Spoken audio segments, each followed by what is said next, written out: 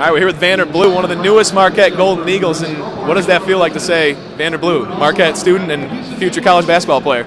I mean, it's a big relief, and I'm just really excited to get here. I mean, I enjoy watching the games, and I just can't wait till I can get out there next year. Your recruiting process is pretty well documented, one of the greatest prospects in Wisconsin in quite some time. What finally swung it for you to come to Buzz Williams' program? I mean, just the atmosphere and the culture that lives here. I mean, it's been a long recruiting process. I had like the UCLAs, the Floridas, but I wanted to stay close to home, and I wanted to play in Big East, and I had a good relationship with Coach Williams. Coach talked about that relationship. He said, you know, I talked with Vander, his family, and he's coming here not only because he's a great basketball player, but because he's a great person. To hear that, what is? I mean, I see you smiling here, but what does that make you feel like?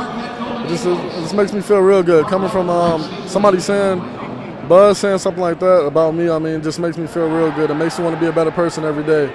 And like I said, I just can't wait to get here. I love the fan support. I love the city of Milwaukee, and I'm just really excited about the whole situation.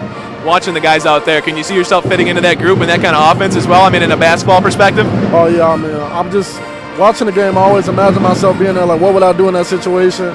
Just really excited about the whole thing, and I can really see myself in that system next year. All right, Vander, we wish you the best of luck and look forward to seeing you in that golden blue uniform. Thank you so much here at the Bradley Center with the newest Marquette Golden Eagle, Vander Blue.